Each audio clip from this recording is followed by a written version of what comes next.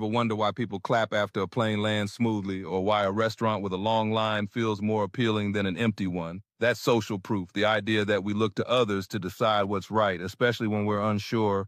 As a behavioral psychologist, I point to our evolutionary roots. If the tribe was running from a predator, you better run too, no questions asked. In forensic settings, social proof can explain mob mentality or why innocent people confess under group pressure. Picture a lineup where witnesses pick the suspect everyone else is pointing to, even if they're unsure.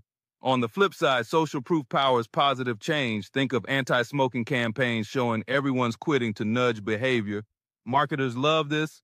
Online reviews, trending labels, or Instagram influencers flaunting a product all scream, "Others are doing it, so should you." It's why you're more likely to binge a Netflix show if everyone's tweeting about it.